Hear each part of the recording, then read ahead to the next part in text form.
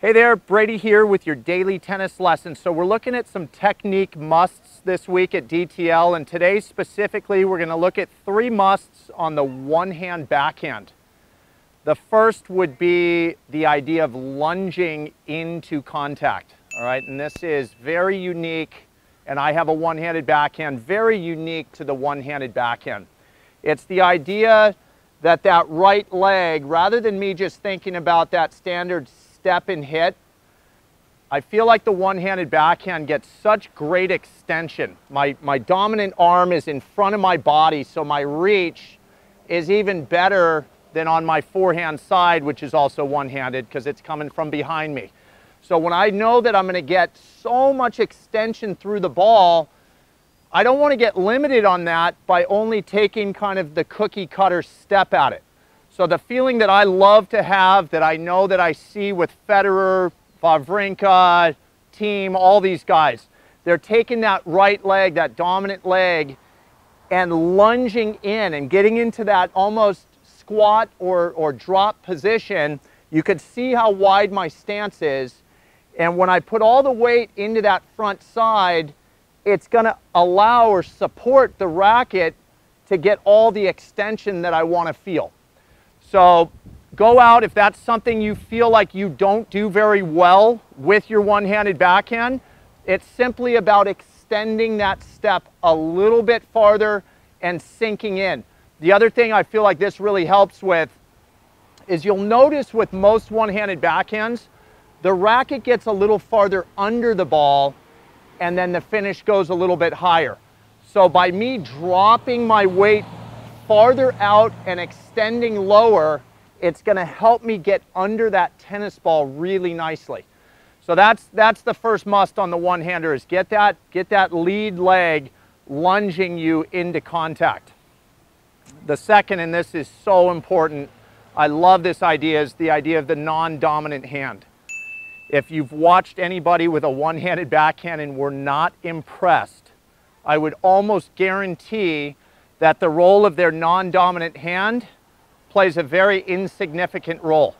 Where when you watch somebody and you're impressed by a one-handed backhand, all throughout the swing, starting with that unit turn, you're going to see that non-dominant hand really supporting that upright position.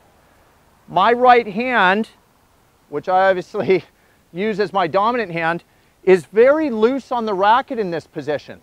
I want the control with that left hand because that's what can prop it up so nicely for me, and we want that nice vertical look at the start of the swing. Okay, once we're there and we start to let go as we start to drop, the role of the non-dominant hand is only half complete. You see a player that lets go here and just lets this arm sit against their leg, not that impressive of a backhand. Go out and watch Wawrinka. Where's that left hand going? It's reaching towards the back fence, which to me balances out the idea of what we said with the lunge. What am I trying to get? Huge extension. So if that front leg is really leading me, the racket arm's trying to reach so far out, and this non-dominant arm hangs here, I'm likely to stay more compact in the stroke. So you get that great feeling in a one-handed backhand where the non-dominant hand reaches way back and it almost slingshots the racket as far out as it can go. That is a really key idea in the one, is the non-dominant hand with regards to prep and then balance and reach back on the finish. Okay, so that's idea number 2. The third must on the one-handed backhand is a really nice loose grip at the very end of the swing. I think you guys would agree, if you've watched a lot of one-handed backhands, when they finish the stroke, it's so natural. It comes to rest naturally at the top. Players that don't tend to hit it well, you'll see a lot of times they'll lock that right wrist at the end. They're trying to hold the ball to the target and almost block it out there, which goes against the nature of really swinging through the one-hander. So in this position high up here, you know, you'll watch Federer, you'll watch Team Wawrinka, you know, the butt cap of the racket might very well be facing the opponent at the end of the swing. How can I get to that position if the wrist itself is really locked? It's likely that the racket's just going to sit upright.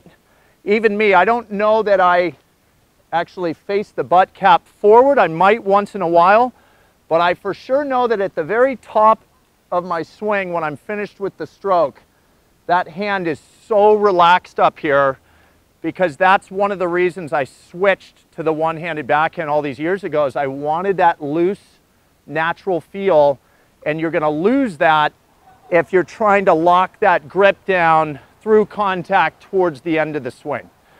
All right, so there's 3 real essentials with the one-handed backhand. Lunge into contact, non-dominant hand playing a big role through the entirety of the swing, and then loosen up, come to rest naturally at the end of the stroke. Let's have a look at a few.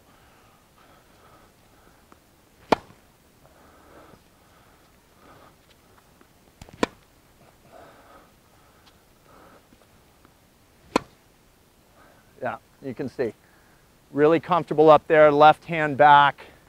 I'm getting that, and I'm tall, obviously, you guys, so my lunge tends to be pretty exaggerated, but regardless of how tall you are, you knock out those 3 things, you're going to start to love the feel of that one-hander, even when you miss a couple. And that's the goal, is get a swing that you trust. These musts are about you trusting the process to get the most shots made and the most out of each shot, okay? So I hope that was super helpful. That's all I got for you today. Please click like below this video, and if you have not subscribed to our channel yet, please do so, as well as check down below me in the description of this video.